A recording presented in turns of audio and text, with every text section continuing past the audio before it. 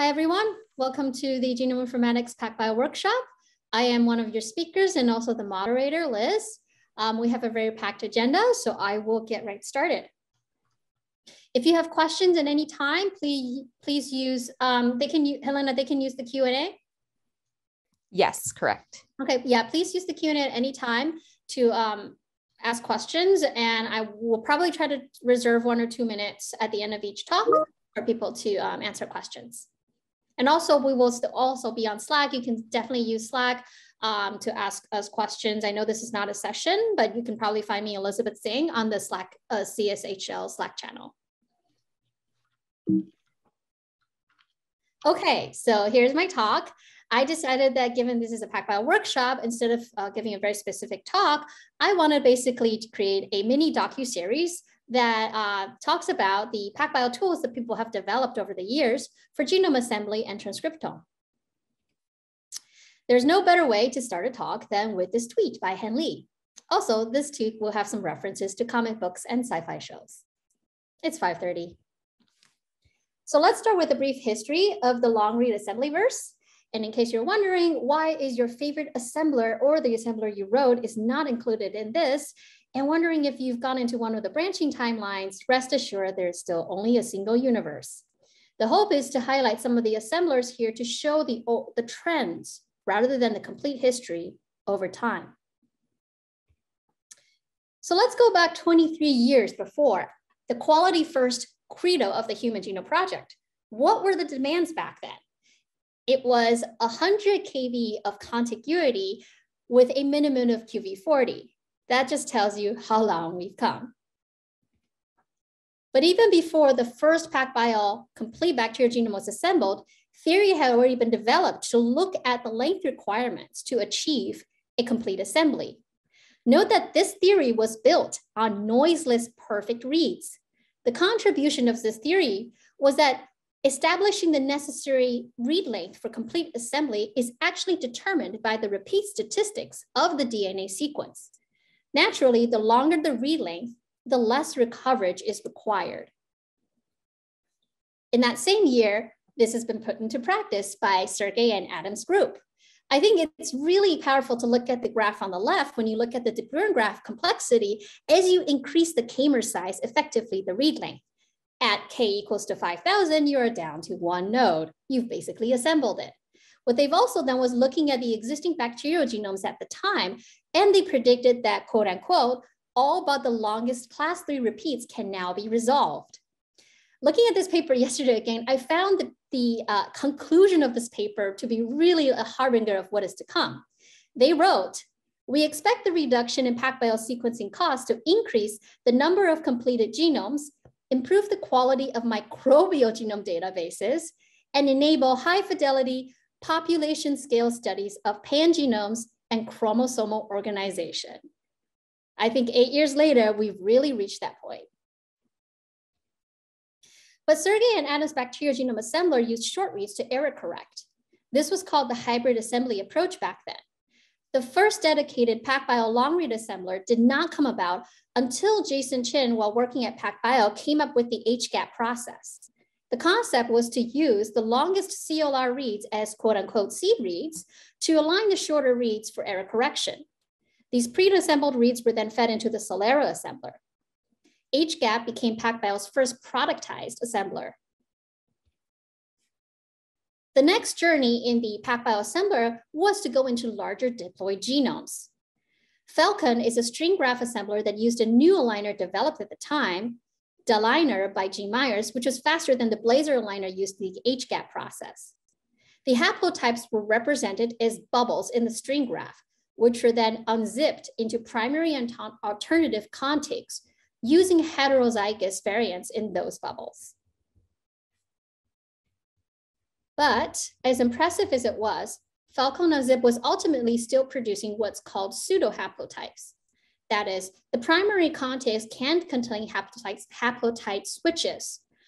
What you see here is on the right-hand side where you see this mixed match of pseudo-haplotypes going from the red to the blue are the 2 alleles.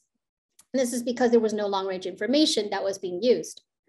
So enter trio binning.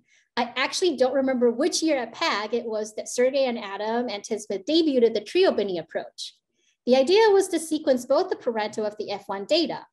Using the short read data from the parental data, they could pre-bin the PacBio CLR data by their k-mesh signatures and assemble them into 2 haplotypes individually.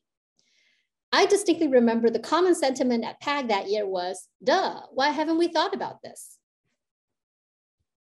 But relength is really just one component of the genome assembly process. What about errors? As early as 2013 and 2016, Sergey's group and David Shih had already looked both at the practical and the theoretical implications of read errors. And the idea was still that with the CLR error read length, CLR error type, you really still need some form of error correction.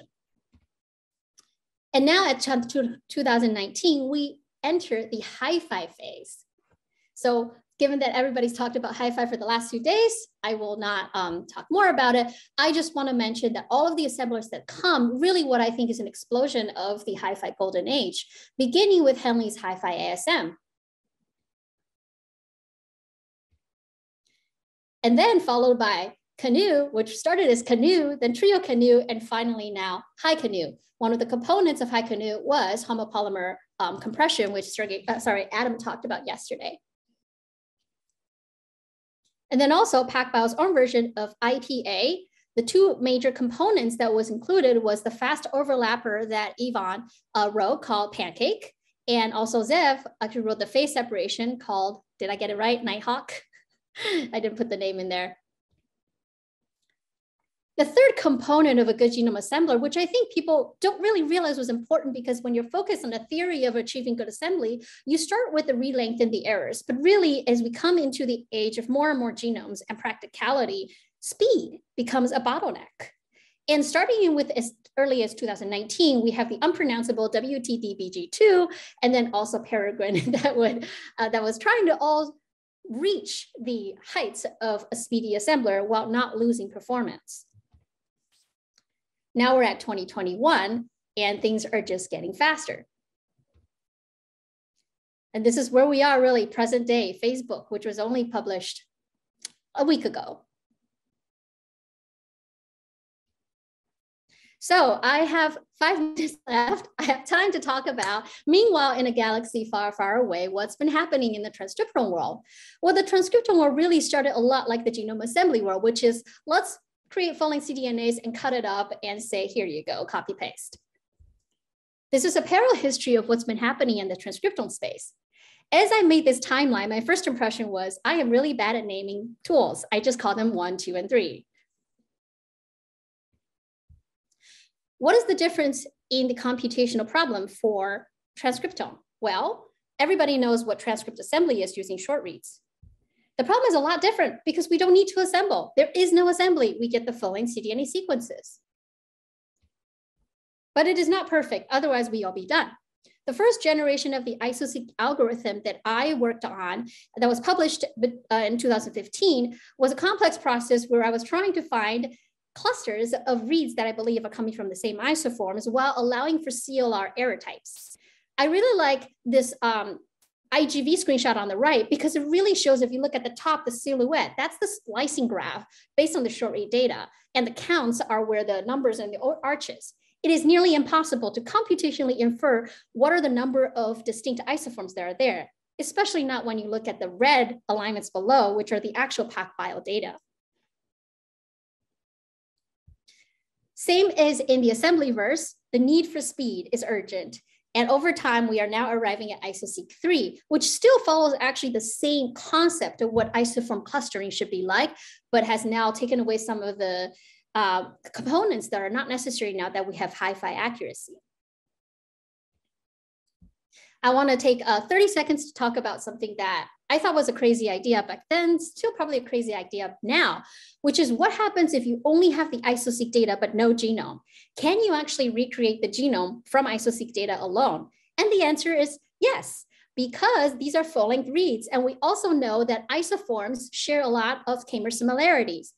Further, if you think about how alternative splicing works, it is really just a linear combination of continuous exons or skipping events. It could be exon 1, 2, 3, 1, 3, 5, 1, 3, 4, 5. With enough information of overlap of these exons, you can actually infer the coding region of this genome. 2 minutes left. So I don't want to talk more about Scanty. It's already been presented here in Genome Informatics in 2019. But I really think of Scanty as a really pivotal point in the long-read transcriptome process for coming up with a nomenclature to describe the difference of novel isoforms that long-read brings. And really, this is a series of tools developed by the Anna Konessa lab, Scanty, IsoAnot, and TAPAS that are bringing us to functional differential isoform analysis. Ooh, I have 1 minute left. And I'm actually going to talk in the single cell session tomorrow. So I will just say that the next frontier for long reads, I really think is also single cell isoseq. And then you've heard John's talk this morning on mass isoseq.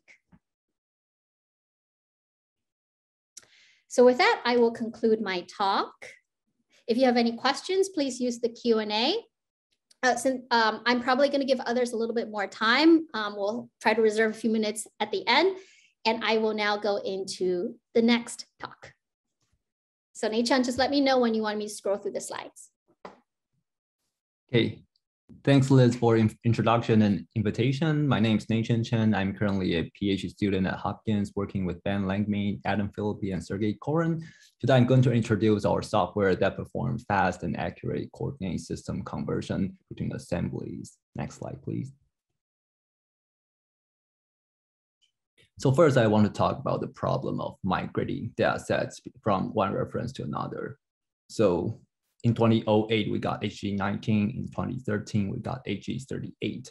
But like in 2021, as we see in a survey recently published, more than 50% of the clinical labs are still using HG19, which is a like I think 12, 13-year-old reference genome. And we know that HG38 is higher quality. So what's the reason? And like a primary reason is the large cost of like human efforts and computational efforts to migrate all the data from one reference to the other. And we got nice support for all the databases based on HG19. So like clinical labs feel like there is a like not obvious benefit to migrate from 37 to 38. So this is like this what we see right now like in the genomics field. And recently we talk a lot about like PacBio HiFi because those like very accurate long reads is kind of moving the field to a next generation, which is high quality long read based assemblies. So for example, we got the CHM13 TDT like complete reference genome, just like we got a talk from Adam yesterday, and people like talk about like TDT reference genome a lot nowadays. And we have more high quality reference genomes coming. For example, we got 64 haplotype resolved reference genomes and like the HPRC reference genomes and so on. So we're moving toward a future or like the next step of genomics, which is we have more than one reference genome. And we probably want to utilize the improved coverage, improved completeness, and improved quality of the new like HiFi or other long read based assemblies. So it is important to benefit from new references and also being compatible with current one, and we want to migrate things easily. So next slide, please. So there are liftover approaches. For example, people might be familiar with like liftover methods such as UCSC liftover, which has been there for a while, or CrossMap. So they are commonly used to migrate genomic annotations, for example, bed file or gene annotations or variants from one reference to the other, like for example, human to mice or 37 to 38 conversions. But it is not always accurate, especially in regions where references differ, because if we got new references, new bases in one reference, it is very hard or nearly impossible to lift the annotations from the old one to the new one.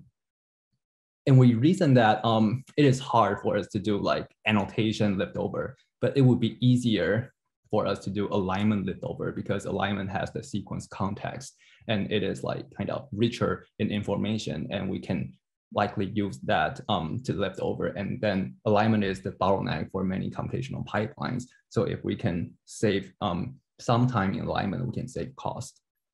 And this year we published LabVIOSEM for fast liftover of alignments using a DCF file. So it was designed for lifting over alignments against like variants with like augmented variants, for example, the major allele reference, or some other like variants with small variants inserted into the base genome, for example, GRCH38 plus major alleles. And this is fast and this is multi-threaded, but it doesn't support assembly to assembly liftover. Could you go next slide, please? So here we developed a new algorithm, which is called LabVIOSEM ASM, that supports liftover using a chain file. And the chain file is the assembly to assembly map that is commonly used in liftover methods. So it is like the figure I show in this slide. There are like continuous on-gap segments and like in each genome, and then there's a mapping between the on-gap segment from one to the other. And so we want to support liftover using a chain file, and we use succinct data structures, the SDSL library for fast liftover operations. For example, we could do liftover of position in constant time. We also support liftover of cigar strings, and we can do it like usually very fast. And the LabVIOSEM software updates all primary alignment information, including position, cigar, contigs, and mate pair information, and including the template length as well. And it supports multi-thread computing. It takes less than an hour to lift 30x human whole genome sequencing data, and it uses less than 200 megabytes of memory. Next slide, please. But we show that it is difficult to lift over for regions where chromosomes, where references differ. So we also develop a selective strategy to split the alignments into different categories. For example, we got the committed category, which is we lift the reads and we think the reads there are likely to be correct. So we just output them as the final output. And then there are some groups of reads that we think we are not that sure about the quality or the correctness of these reads. So we decided to realign those reads. And then like after realign, they are concordant with the original alignment results. And then we merge everything together as our final output. So we need an indicator to tell us like, okay, is this read correct? Is this alignment correct or not? So we developed this indicator that is a combination of like alignment features, including mapping quality, alignment score, template length, and percentage of clip bases, and also genomic features, including if this region is a collapse repeat or not. Next slide, please. So we show that using our LabVIOSEM pipeline, lifting from CHM13 v1.1 to GRCH38, we get faster and more accurate results than doing alignment. And using our pipeline, we only need to align about 25% of the reads. So that is a fraction of computational cost, and liftover itself is very fast.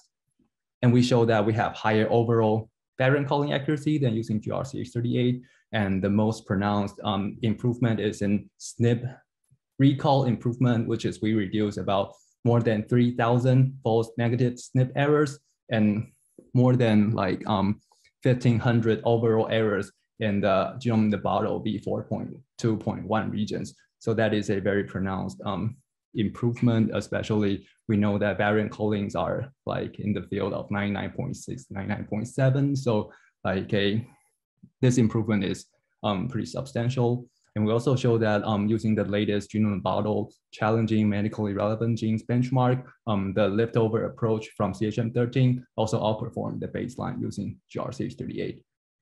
Next slide, please.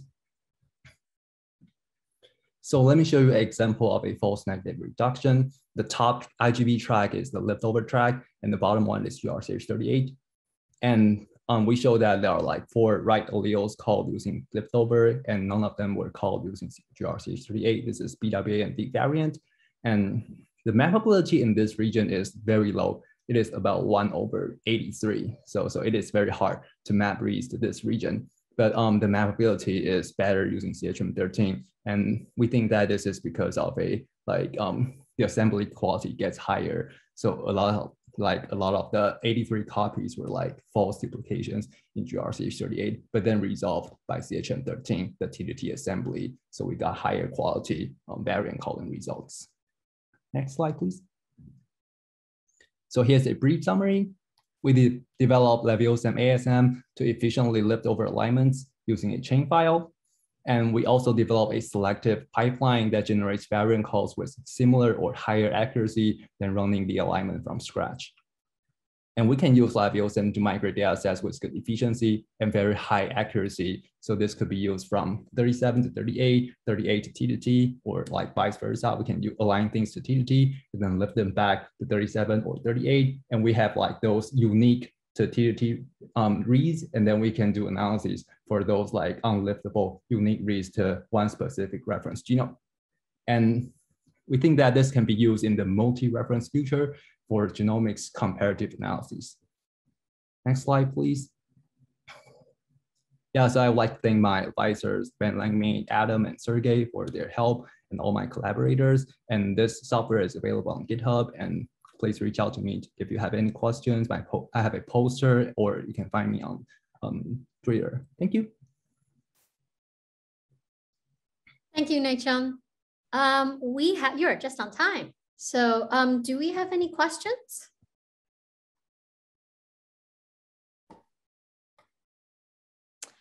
So maybe I have one when I was looking at it. So the chain file, this is assumed that you already have a chain file made. Is that correct? Yes. So how would you produce that chain file? So typically there is a UCSC recipe to build chain files, and currently recently there is a Nextflow based pipeline to build chain files with like better scalability, and that can be based on Minimap too. So it is very fast. Okay, cool. I'm just wondering. So you've only tested this on human genomes. Do you think you're going to test it on non-human genomes? We're currently doing it on human genomes, but if there are like interesting applications, and we're happy to test on like non-human genomes. Cool. All right, thank you. We will move on to Zev. All right, take it away. I think you have a bit more time, Zev. All right, hopefully I won't need it. Thanks for coming to this presentation, everyone. So today I'm going to talk to you about reconstructing near-perfect diplotypes for complex human loci using HiFi data and our tool PBAA. Next slide, please. So why are people interested in amplicon data or targeted data, PacBio targeted data, rather than whole genome sequencing? And this is just one example. Imagine that you're studying a gene that carries a pathogenic allele, and you're interested in studying the natural variation within that exon or several exons or genomic region. Amplicon analysis enables you to target these regions, sequence these regions, and then produce near perfect diplotypes from PacBio HiFi amplicon data.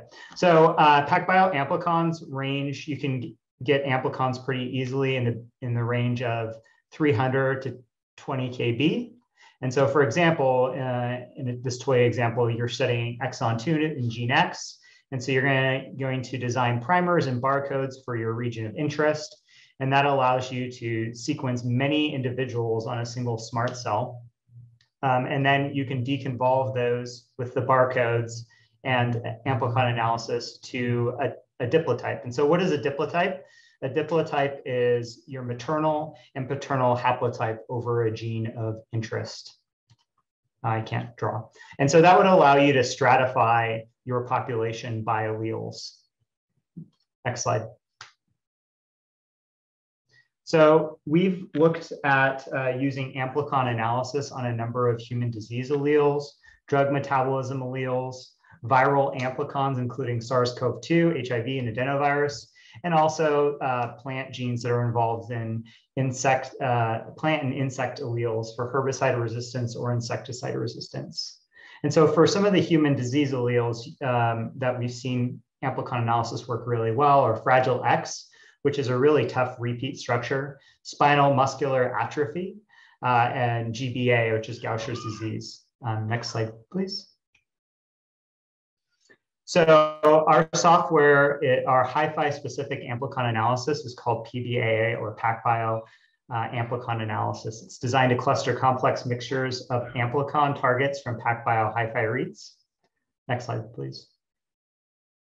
So this is the workflow. It begins with a HiFi FASTQ file and guide sequences. And the guide sequences provide a rough framework where we can place reads into the as I call them, bucketing, genomic bucketing. And so you place the reads to different regions. And then within those regions, you do all by all read alignment. And then you do error masking, k-means clustering, consensus generation, and filtering of the final consensus sequences. And so in the end, you end up with 3 files: consensus pass, which represent the high quality alleles; consensus failed, which represents low quality or low coverage alleles; and this read info, which tells you the cluster assignment for each read. So I'll go into a little bit more detail of some of the steps. Next slide, please. So read placement is really binning reads to the gene or allele which they belong to. And it's the Goldilocks principle, meaning that if you have too many guide sequences or too few, you can have issues. So imagine that you have 2 genes that are very similar. Maybe they only differ by a couple hundred base pairs across the whole gene. So in this example below, we have 2 sequences, guide sequences, and the circles represent k-mers, which are specific to either one of the 2 sequences. And we call these guide specific k-mers. And so from these 2 sequences, after filtering, we end up with 2 distinct sets, one for haplotype 1, k-mers for haplotype 1, and k-mers for haplotype 2. Then we read over all of the HiFi reads and assign them to their guide specific, to their guide based on the counts of guide specific k-mers. Next slide. So then we do all by all read alignment. And then we sort the read alignment by decreasing percent identity. And so for every read in the data set, we have some subset of reads that align back to it. And so this alignment is sorted by decreasing alignment. We keep the top 50 or 100 reads. And what that's doing is that's enriching for reads that are of the same haplotype.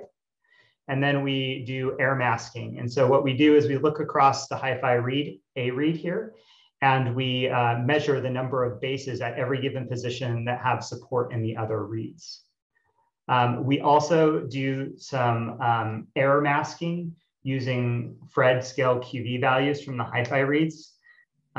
For example, some of the genes, the alleles that we're interested in differ only by homopolymer differences.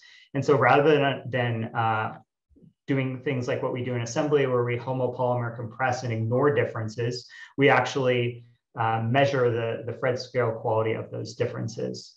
And so we end up with near perfect HiFi reads after this error correction step. Next slide.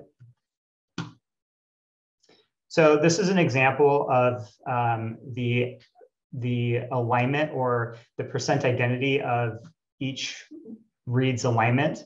And so I'm showing you here on the left is the HiFi, error-corrected HiFi reads mapped back to a reference. And you can see that they're colored, there's some coloring, and that denotes the clusters, which corresponds to this network here on the right. Each one of the dots on the network on the right is a HiFi read, and the links show perfect sequence overlap or alignment to the other reads. And so you can see that the clusters really do resolve nicely after this error correction, except for a few outlier reads that are in the middle of those, the light blue and the green cluster that are shown in the network. Next slide. So we provide a downstream tool called PBAA Band Paint, which allows you to color the reads in an IGV session based on the cluster assignment in PBAA. So what I'm showing you here are the alignments of the PBAA clusters or consensus sequence here on the top panel. And you can see the 2 different alleles shown in dark blue. And then below are the reads that correspond, the underlying reads that correspond to these clusters. In this case, we're actually looking at a human gene that contains an STR allele, and the blue box highlights a 300 base pair deletion in a short tandem repeat. And so you can see how nicely that resolves. and also how nicely the SNP pattern maps to the two PBAA clusters. Next slide. So how do we know that PBAA is working? Well, we benchmarked it on HLA, and we've also used it on a number of cytochrome P450 alleles. Next slide. So we know that PBAA achieves really high accuracy because we're using the HLA GenDX truth set, which contains greater than 1,000 alleles. And we did a coverage titration. And so we recommend that you have at least 20x HiFi coverage of each allele. And so by 40x, your accuracy is like around 98, 99%. And we're measuring the accuracy here is the number of alleles that match up to the proper ground truth allele. Now, we also measure error, and we're measuring error as the average number of base pairs that differs between a 3000 kb amplicon target and the ground truth. And so at 20-fold coverage, there are 0.2 base pair errors. That's less than 1 base pair error. And by 40x coverage, you have less than 1/10 of an error over an amplicon. And no amplicons had more than 5 base pairs of error compared to the reference. And actually the highest rate of error is in the class 2 HLA, which has a notoriously difficult short dinucleotide repeat that it's even difficult to know, looking at short read data, what the right count is in that region. Next slide. So I'm just going to walk you through some of the interesting diplotypes that we see in the CYP genes. The CYP genes or cytochrome P450s are really important to drug metabolism. And so there's a great deal of interest in studying the diversity of alleles. And similar to HLA, they're both structurally they're structurally diverse. There's all sorts of things going on, from gene fusions to duplications. And so this IGV screenshot, the top shows you the SNP panel that allows us to classify or diplotype the PBAA alleles. And so each alignment here shows a consensus allele coming out of PBAA. Next slide, please. So in the first example, we have 2 alleles in this individual. That's what a diplotype is. They're noted by the star nomenclature. And so we have star 35 and star 41 shown down here in the bottom. And you can see that the first one has just a few SNPs that differ from the second one. And so that's one of the cool parts about PBAA, is it can resolve like differences of a single SNP, even in a homopolymer. Next slide. So this is a fun, computationally fun one. So instead of having just 2, it's a double duplication. And so you can see that the star 2 allele has been duplicated. And so you can see the star 2 dupe. This clipping pattern is part of the junction of the duplication. So that's why it's clipped when mapped back to the reference. So you can see how nicely the star 2 dupe maps to the star 2. And similarly, star 4 has a duplication as well. Next slide. So I'm showing you 2 different individuals here. One individual has a star 2 allele, and a star 5. And the star 5 is actually a deletion. So you can see this gapped alignment here on the bottom represents the deletion allele. And the final final diplotype I'm showing you is star 10, star 2, and star 36. And star 36 is actually a fusion allele. So this person is carrying 3 copies, and one of them is a fusion. Next slide. So PBAA is accurate for diplotyping in humans. It utilizes HiFi read accuracy to generate near perfect clusters. And importantly, PBAA resolves everything from a single SNP to large structural variants, like I said, including like single SNPs in homopolymers or dinucleotide repeats. I didn't have time to talk about a lot of the off-color applications that we use PBAA for. So PBAA works on pooled data, for example, and we're working on improving it to work on tiled amplicon data. Next slide. So I'd just like to acknowledge some of the people who have helped us along the way. So the Weigel Lab has given us some great test data that we've used. And within PacBio, I'd like to note John Harding, Yvonne Sovic, James Drake, Derek Barnett, and David Seifert. Next slide, please. I want to do a shout out that PacBio is hiring. We have lots of bioinformatic positions open. We're growing rapidly, and there's PacBio has just been a really fun place to work over the last 3 years I've worked at PacBio. And so I would encourage you, if you're a finishing student or looking for a new job, please consider applying to PacBio. Next slide. Great. With that, I am happy to take any questions.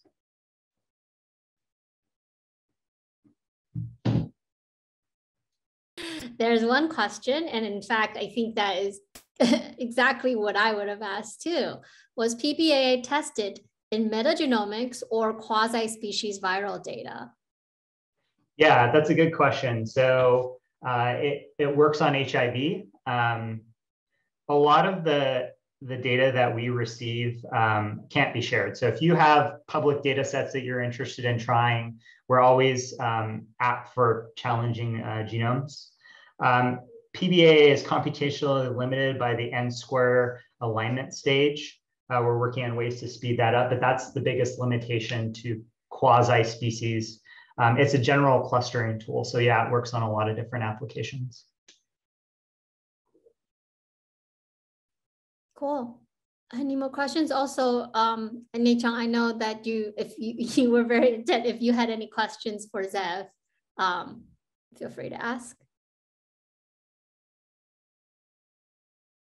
Yeah, I'm curious, because I saw variant colors such as octopus, they kind of split by haplotype and then perform variant calling. Is it similar to PBAA? Yeah, so the frequencies of the haplotypes can really affect calling. So sorry, I'm not familiar with the caller you mentioned.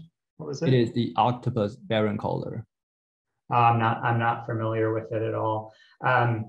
So what we do know is tools like deep variant and standard variant calling pipelines are tuned for diploids, right? And so that the model has to be extended for different frequencies or different mixes. So maybe, I don't know, octopus might be it. Remember, the thing is that PBAA is not a variant caller. It generates the consensus sequences. It's slightly different outcome than a caller. Yeah, thank you. Yeah, perhaps, Zev, do you want to mention that we have used it on, one of the releases in SmartLink was doing the amplicon version of SARS-CoV-2 calling using PBAA, and actually the variant calling part was actually a byproduct, right, of running PBAA. Yeah, that's fair. Yeah. So we've used it on SARS-CoV-2. Plant genomes. If you have human amplicon data targeted of interesting regions or challenging that you think, we're always really excited to take a look at that because it's just really fun and exciting. So like, for example, the GBA, I don't have data I can show, but that's a really challenging gene because GBA1 and GBA2 are paralogs, and they're very, very, very close to being nearly identical. So the PBAA can resolve those paralogs. Cool. Thank you, everyone. All right, last talk.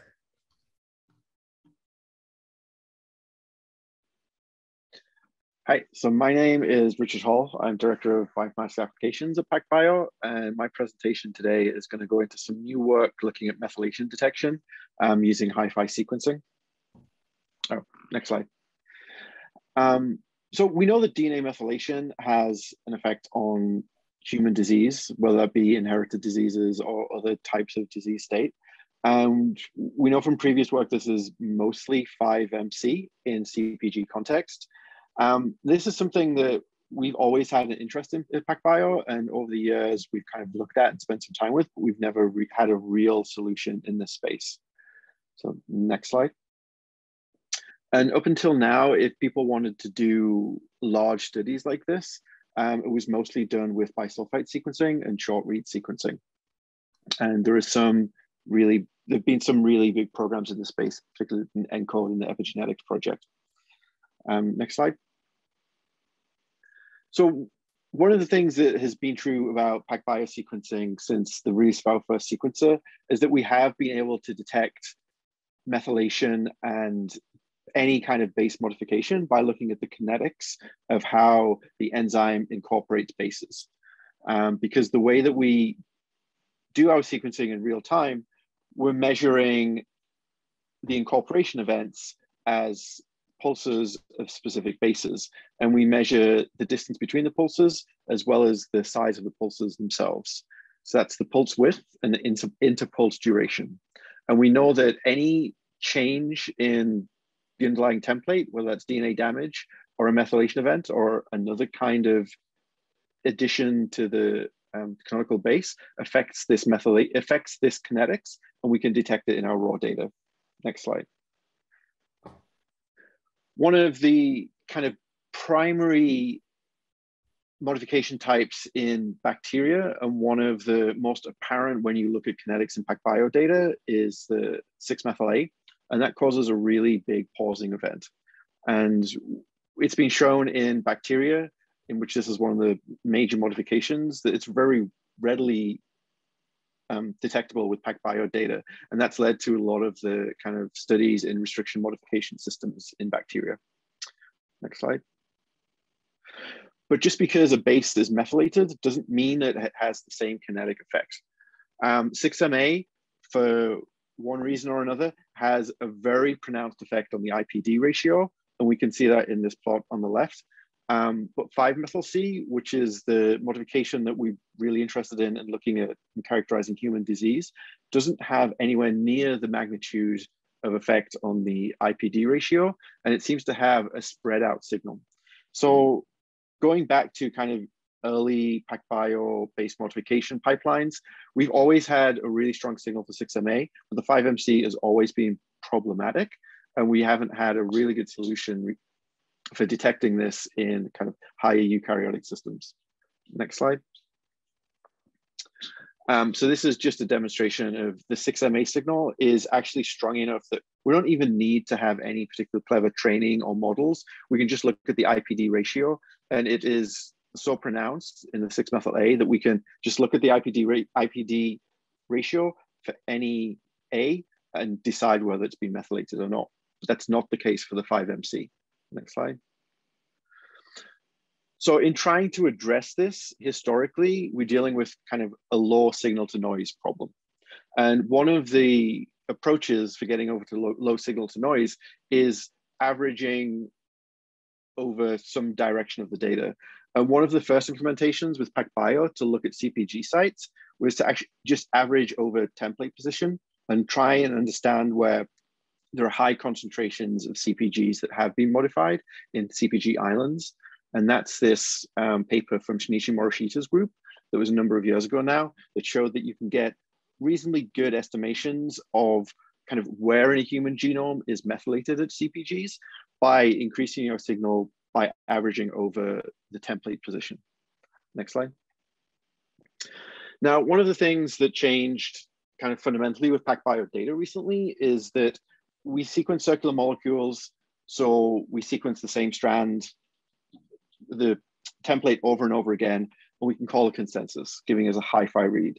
So we know that that results in very accurate reads for our sequencing, but we've also been thinking about that and how that affects kinetics, because now we're in a position where not only can we generate multiple observations of the sequence in order to calculate an accurate read, we're generating multiple observations of the kinetics, which can also be used to increase the signal to noise of the kinetics. And we started to think about whether that could really lead to a more accurate methylation and a more accurate prediction of methylation. Next. So in thinking about this, a group that kind of we were made aware of when the paper was published had actually been thinking along the same lines and looking at kind of using the multiple passes of the same molecule and trying to detect single molecule resolution CpG methylation, 5-methyl-C. And that's this paper from Dennis Flo's group.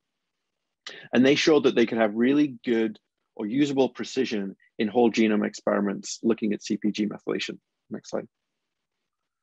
And in parallel to this work, we're also looking at kind of detection using multiple passes of the same molecule in the same way. And we came up with a proof of concept using a CNN machine learning approach and this feature vector, which is a window of 16 base pairs over the modified base. And this we know from kind of enzyme structure and kinetics is reasonably close to what the expected footprint of the DNA would be over the enzyme. But even though that we've come to this size of a vector by experimentation, rather than just using what we know of enzyme kinetics. Next slide.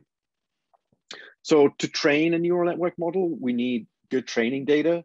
And fortunately, it's relatively easy to generate libraries of human DNA that's either fully modified or fully methylated at CpG sites or fully unmethylated. For fully unmethylated, it just has to go through an amplification process.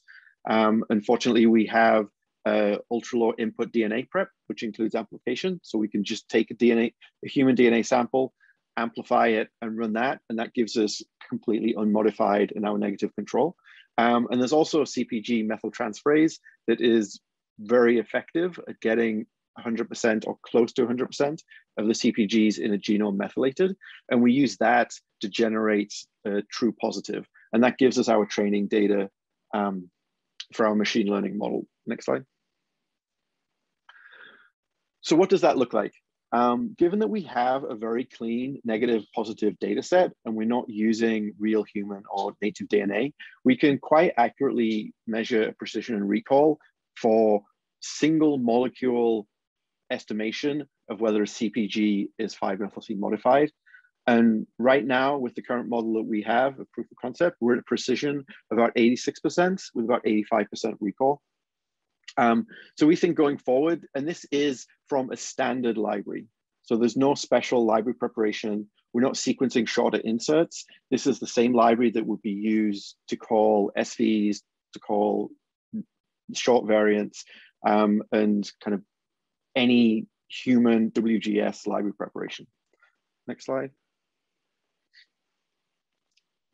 And one of the things that we know, because we know the relationship between a single pass and what that does to the signal, one of the first questions that we asked was, if we were to have a lot more passes and increase our signal to noise ratio, does that increase our accuracy of being able to call these methylated CpGs as you would expect? And it does.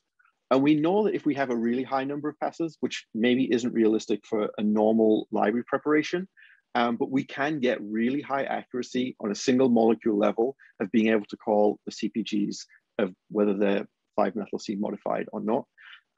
Right now, a standard library is kind of shifted towards the 3 to 5 pass range, which kind of is in line with what we see for the accuracy on a whole data set. Next slide. So one of the nice things about being able to work with genome in bottle samples like HG002, 1, and 5 is that there's a lot of other work out there.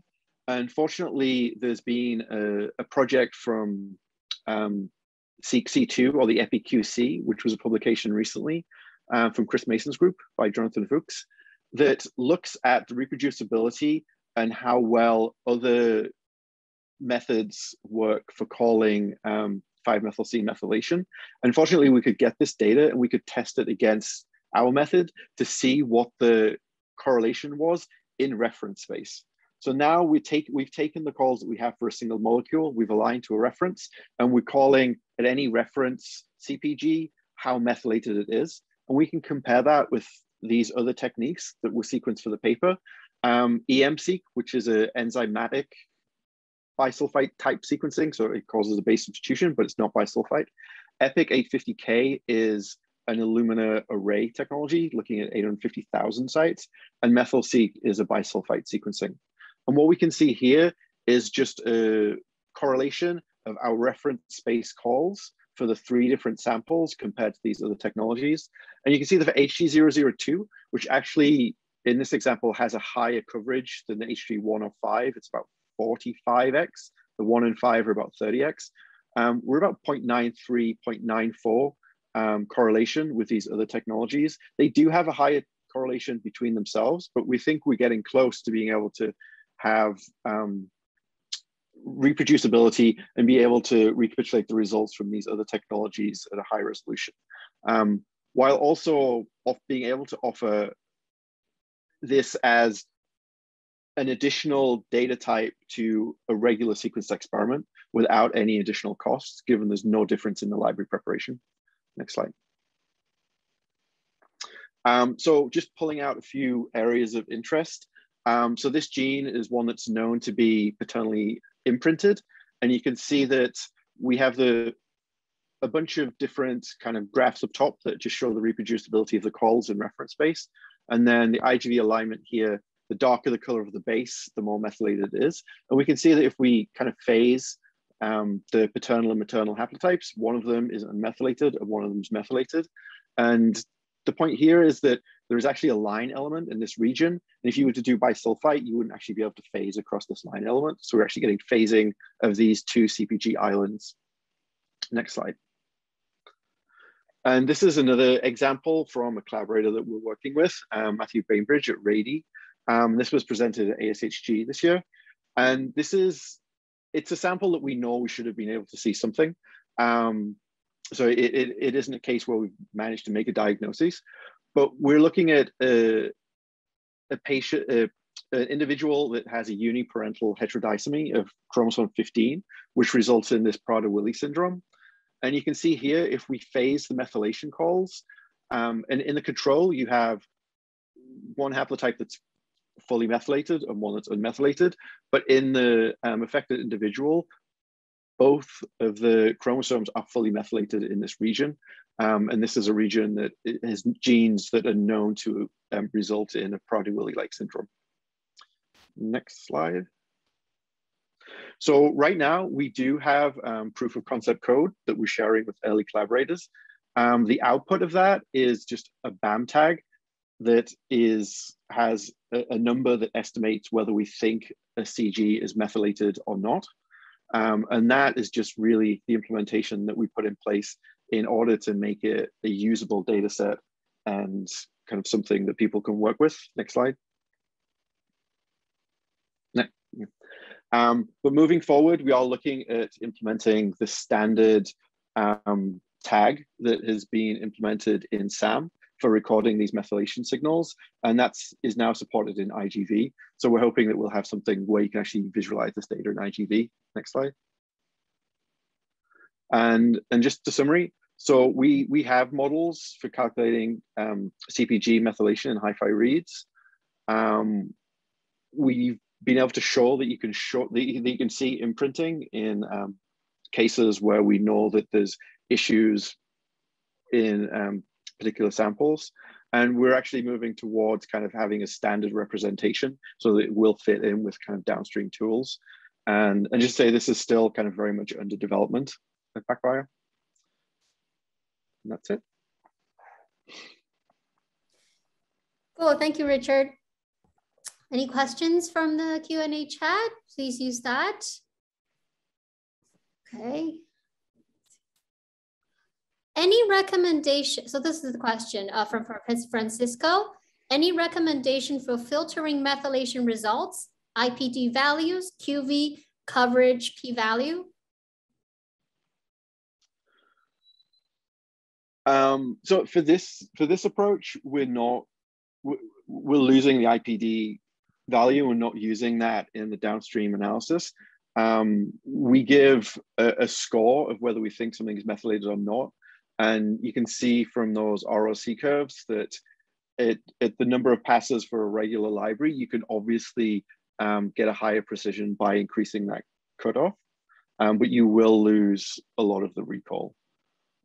It's pretty well, the ROC curve performs reasonably normally over the range of scores. So it depends exactly what the goal of the experiment is.